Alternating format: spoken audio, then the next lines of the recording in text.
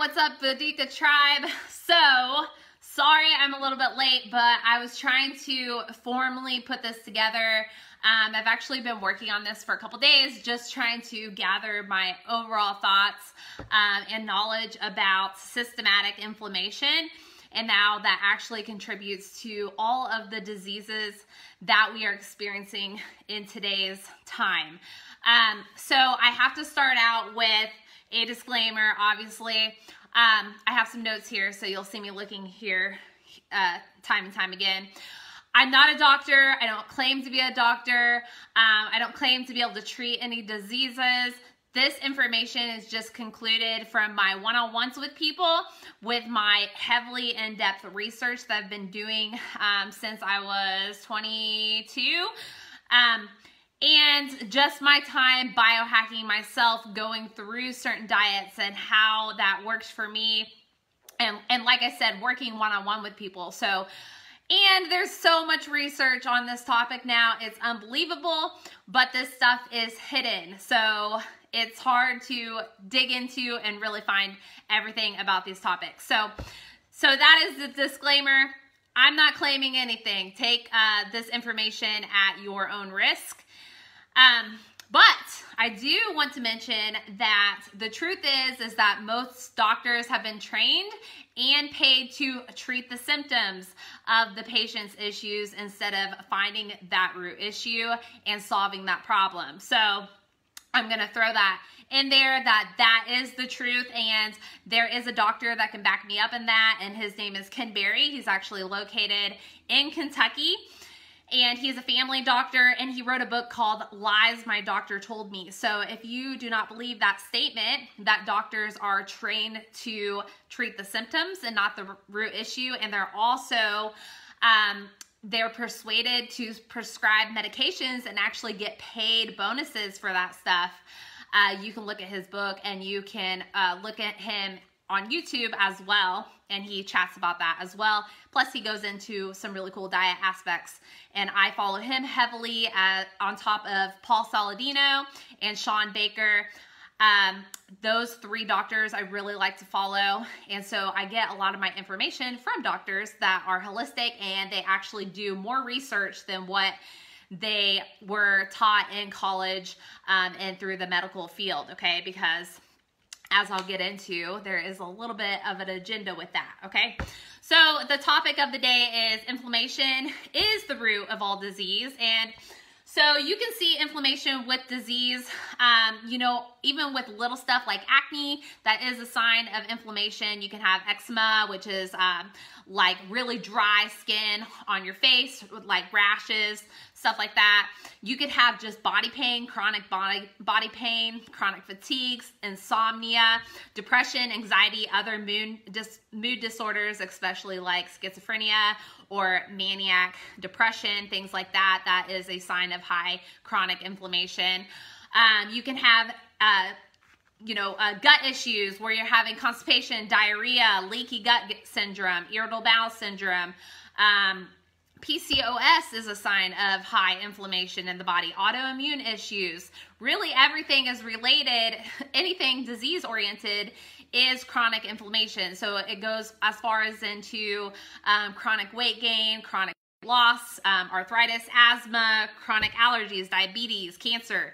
It's all rooted and stemmed in inflammation. And we're going to get into kind of what kind of causes inflammation, and it is definitely lifestyle related. We've gotten very far away from how we're supposed to be living our lives. We're in a very materialistic, satisfying gratification world, which is causing a lot of our issues. Okay, so I truly hate the internet. I just lost connection for a minute, so hopefully you guys are still with me. But we're gonna start off with just food groups, okay? Because, you know, I'm mostly nutrition and fitness. I do mindset as well, but I am going to get into food groups, so we're going to start there, okay? So chronic inflammation can be stemmed and mostly is stemmed from your diet, okay? That is the full-blown truth. And we've been taught lies around diet, which is why if you look around in society right now, we are in such a mess, okay? The top 4 foods that are going to cause chronic inflammation are grains, okay? Added sugar, refined sugar. Dairy, definitely for some people, and with dairy, there's a little bit of a twist there. Most people are going to have a dairy intolerance because our genetics aren't necessarily made for dairy after human milk, okay? But there are some genetics that relate back to a certain tribe that they can actually tolerate dairy a little bit more. And I have found with working one-on-one with people that if you introduce raw dairy, so this is dairy that hasn't been overly processed, some people are actually able to tolerate that kind of dairy, but that is a top food. So the average dairy product, the average 2% milk or whatever, is definitely inflammatory. So that's the third one. And then high omega-6 oils. So this is a heavily pushed thing right now. So you have like soy, coin, safflower, vegetable oils, canola oils, all those high omega-6 oils are a big freaking no-no. Not only do they cause systematic inflammation and gut issues, but they also are a key part in mental health issues. So especially when you start to heat these things on top of it, then they oxidize and they cause even further issues. So high omega-6 oils need to absolutely get out of your diet as fast as possible. So just going over those core foods, I want to show you the food pyramid here, okay, that we have been taught to go by. Okay, so this is the food pyramid that we learned in school, right? So you have, and we just went over this was the first food group that is an absolutely no-no if you want to avoid systematic inflammation. And we're supposed to eat, right, 6 to 11 servings of this. Freaking crazy. This is supposed to be the base of our diet, which is absolutely insane when you really think about it. Another thing that I always thought was super weird is that, well, first of all, obviously the unhealthy fats is a problem. So that could, I mean, I would just get rid of the unhealthy fats for sure. But fats, saturated fats, believe it or not, can actually be very beneficial for us. Not only does it contain our vitamins and minerals, but it also contains high omega-3 fatty acids, which is essential for our health and our brains. And the only reason that kind of saturated fat can be a problem is if you are eating grain-fed ruminant fat.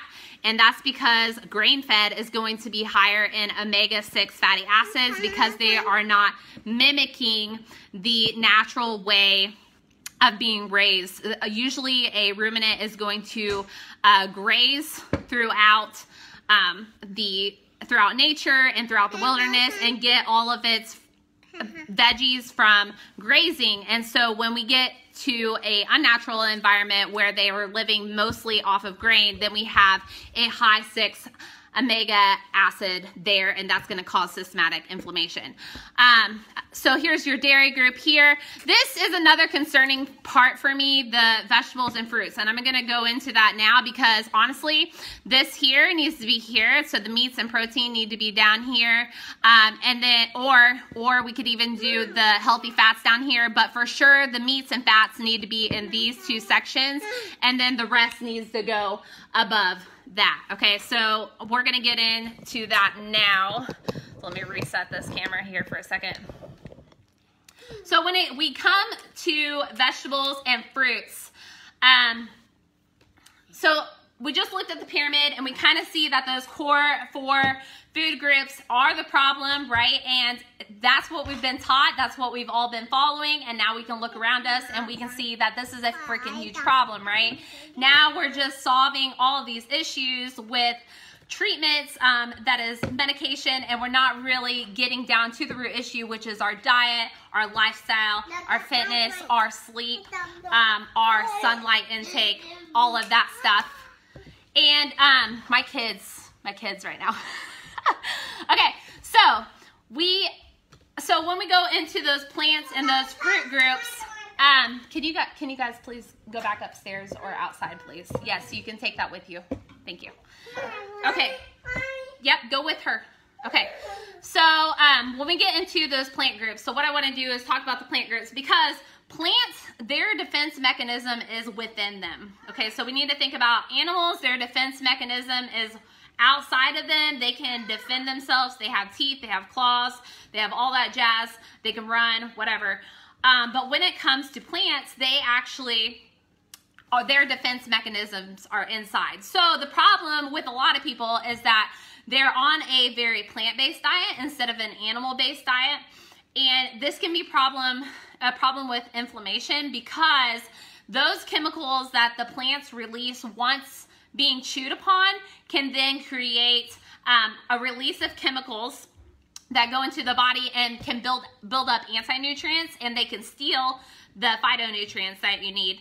And then also they can build up oxates, okay? So oxates start to build up in your body, and then they can cause systematic inflammation as well. So it's not necessarily, I don't wanna make plants bad, because it's not necessarily that they're bad. It's if you're making your diet a plant-based diet and you're not understanding that we can also get all of the nutrients that we need through animal products, through animal fats, organs, and meats. If we eat like a nose to tail method, you can definitely get all of your minerals and nutrients. And I know a lot of people don't want to eat nose to tail because that can be weird, and there are supplements to help you do that. But the point is that you don't necessarily need to put things into your diet that are going to have negative reverse effects on your health when you can get all the phytonutrients what we're genetically made to be eating. And so it's very high in sugar. So if you don't necessarily need the excess glucose and sugar in your body, and you're eating a lot of fruit, because that is the third tier on that food pyramid, okay, so you're not only eating a ton of freaking glucose from grains and oats, which also cause gut problems, leaky gut that eats your gut lining. I mean, there's all kinds of things wrong with grain. And then you get up, and not only are you already digesting a bunch of sugar from that, but now you're digesting a bunch of sugar from fruits. And if you don't necessarily need that sugar and you're not utilizing that sugar, then that's when that can become a problem. It's not necessarily a problem if you're eating fruits seasonally and you actually, you know, burn off that glucose so you don't develop insulin resistance that leads to diabetes and Alzheimer's and all that jazz.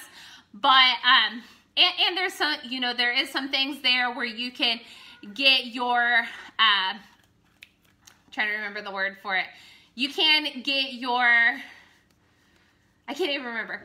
Electrolytes. You can get your electrolytes from fruit. That can help you get your electrolytes. So if you're a very fitness active person, then that can definitely be beneficial. But you need to be real about where you are in your health and wellness journey, and if you actually need to be implementing a group, at least for the main time, for right now, right? So that's another thing with your diet when it comes to systematic inflammation, is you need to get real and face where you are, so that way you can start making the changes when it comes to your health and fitness, and start to flip the script for yourself, not have these diseases. Okay, so another thing I want to touch on is, you know, like I said, currently you can look around at society.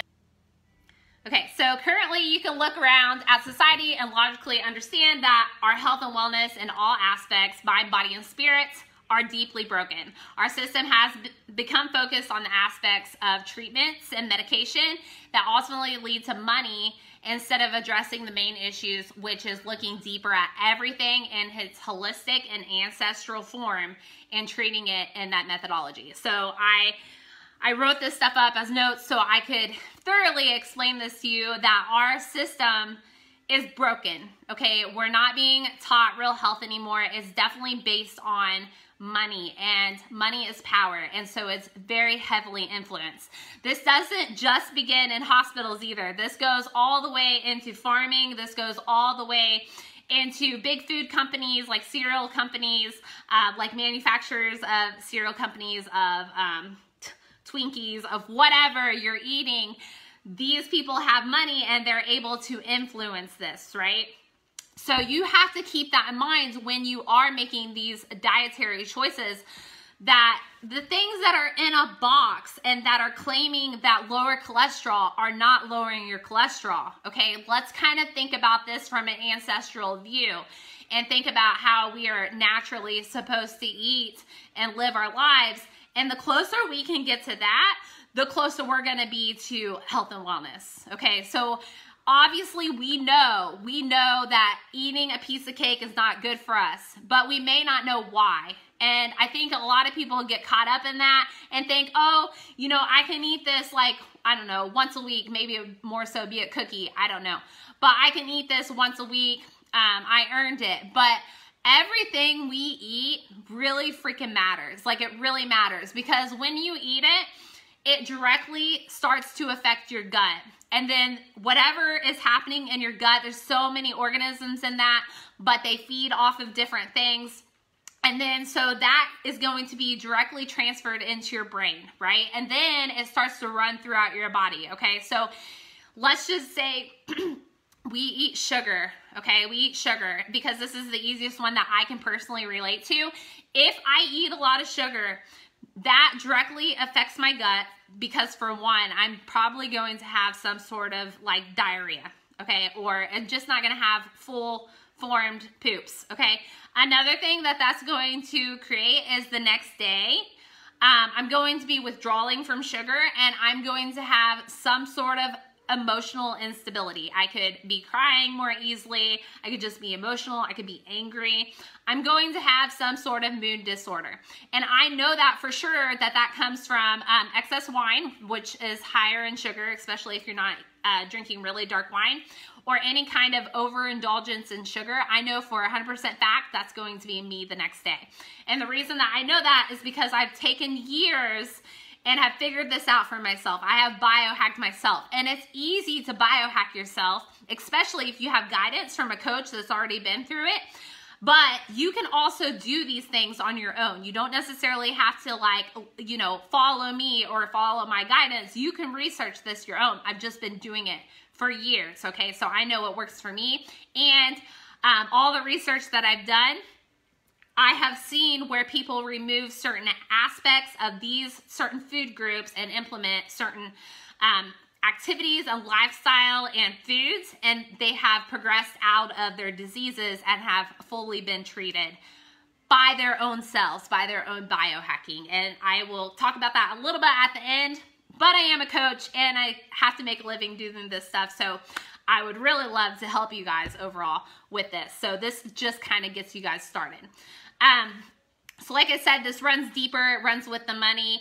And it's not that the information of Real Health isn't out there, okay? It's definitely out there. I can research it all day. But it's heavily censored, okay? And it's taught as fad diets, and also that it's told that it's unsustainable, which is just flat out lies. It's just like, I don't know, you know, what my audience is on here, but it's just like me calling somebody a conspiracy theorist because I don't really like that. Okay, it's the same thing, even though I may have not even done the research. You're a conspiracy theorist. But the thing is that these are just maneuvers to get around the lie, right? So if you haven't done the research and you're just relying on a professional, then you're just like, oh, well, they said that it's just a fad diet and that's unsustainable, so I'm just gonna write that off, right? But it's a flat out lie. I'll just tell you, there's doctors to back me up. I don't need to be a doctor to tell you that this is a flat out lie. Even those who went to school on the matter are taught and influenced by the overall agenda. That's the truth. Because, like I said, money equals power. Money influences our education and reformation of society. So it's not that these people that really wanted to help people, you know, went to school to learn the wrong thing, because they didn't. They went to school as doctors and nurses because they love to help people and they want to help people with health. But the thing is that these schools are influenced by the bigger agenda and these companies that have money to put over the education, right? And so now they're taught off the SAD diet, which we just looked at, the standard American diet. And you can look around us and realize that we're not well. We're not well. It's obvious fact, okay? I don't need to, I don't know, encourage you that that's the truth, because we can just look. It's logically there. Okay, so just be aware. It doesn't have to make you like be scared of eating or anything, because I definitely was there at one point in time where I essentially had like a eating disorder because I was afraid to really eat anything. And it doesn't have to be like that. What it needs to be like is you need to get down to the higher dense sources of vitamins and minerals, which is going to be your healthy fats, and not be scared of healthy fats, and your protein, because that's what our body is built up of, okay? Protein and healthy fats. And then start to break down the other stuff. So if you can rely just on those two type things and start to really focus in on your diet on those two things, then the other stuff you can kind of remove and reintroduce, and that's how you can start to figure out what's affecting you negatively and what's affecting you positively and navigate it from there. But a lot of people are going to notice a drastic change in their health when they start to focus on protein and healthy fats. Like I said, you don't have to take my word for it. You can totally dig in and research all of this yourself. I've just been doing it for a long time. So what am I suggesting? I'm suggesting a nose to tail diet, obviously grass-fed to avoid omega-6s. And when I say nose to tail, I mean the whole animal if you can stomach it. If you can't, there are supplements to get in, like liver and heart and stuff that has those essential minerals in there that will transfer in your body correctly and not have the negative side effects that some plants will. And I can help you through that for sure. And then also, getting focused in on those things, like I said, and then starting to reintroduce some low toxicity plants and fruits into your diet. So if you can kind of think ancestrally and think about seasonal and not so much on like farming foods, because that was introduced later, which actually started to stem some diseases like mouth diseases, like bleeding of the gums, losing teeth, there was a lot of scurvy, things like that. That was because of grains being introduced. So just be aware of that that's not necessarily a healthy food, and it can actually be not beneficial unless you have certain goals in the fitness realm, but that's a whole nother topic. And you're not insulin resistant, because that's a huge like warning sign that you probably shouldn't be eating a lot of grains and fruits. And then, like I said, just start introducing things back into your diet. Now, I know a lot of people are going to wonder about antioxidants, so I'm just going to cover that briefly here because this has come up before. So a lot of people are going to say, well, what about antioxidants? Because antioxidants are essentially a compound that can help fight free radicals, and free radicals can damage the DNA. So you can actually trigger, because what you are is when you're eating berries or certain kinds of vegetables, you actually trigger antioxidants to be released into your body, right? It doesn't necessarily come from the food, it's a trigger of the body. And so you can actually get antioxidants from different things, and these things are exercise, fasting, and something called heterocycloamines, which is the searing of meat. So that little char on the meat will actually trigger antioxidants. So you are still going to get antioxidants from these things. It doesn't necessarily have to come from plants and fruits. So like I said, just get back to the basics of everything. And another thing with that is you also need to think about other things in your life to reduce systematic inflammation.